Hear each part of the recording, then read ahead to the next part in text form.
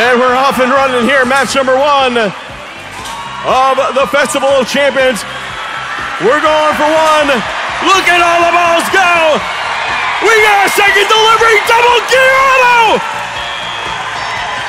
Rotor spinning all over the place. Drivers take control. Oh boy, surprises right off the bat. Here in the first match, we have the Red Alliance, a very strong gear alliance, trying to load up the airship. The Blue Alliance is a very versatile alliance. They have a lot of ball capability. As you can see, the fuel is covering the field. That way the Cheesy Poos can load up that massive hopper that they have, and that's their goal, is to try to get that thing loaded up.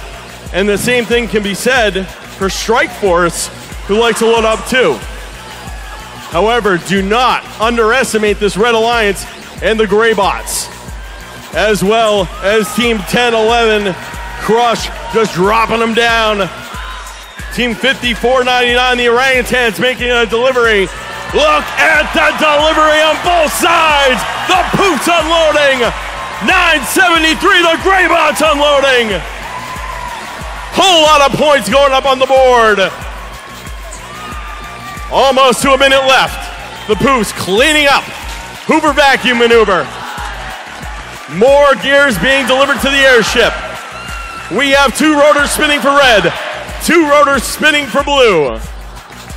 At some point, you got to wonder, is there going to be some defensive maneuvering that's going to take place here? Poof's a little bit starved on balls right now. To be expected with so much firepower in this field.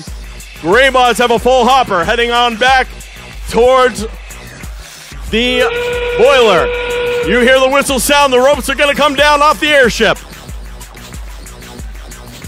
And here we go for 1 more gear to get a 3rd rotor up and going. There's the 3rd rotor for the Red Alliance. Here come the shots from the Gray Bots. Here come the shots from the Poofs. 10 seconds left. Up go the robots up the rope. 2 up for blue. 1 up for red. A dash at the last second for Pastek. Not quite able to make it. So match number 1.